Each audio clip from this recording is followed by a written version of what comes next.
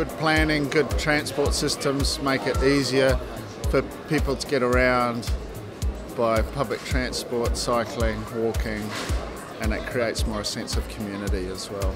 Maybe try and recycle and use less plastic in everyday use, and maybe we could help out with maybe cleanups and even having solar panels or anything like that.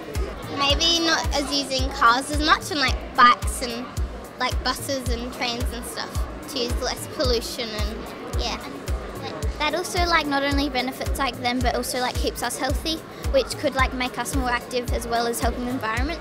Yeah. So it's yeah. I think if they subsidised people that had to try and catch buses and stuff, and just so they could walk that little bit more, it would probably help, because I think a lot of the time it's just economically easier to jump in a car and just drive. So yeah. I work in the city and my building is carbon neutral, or a green building, and it's great because the lights go off when no one's working, and we don't have much air conditioning.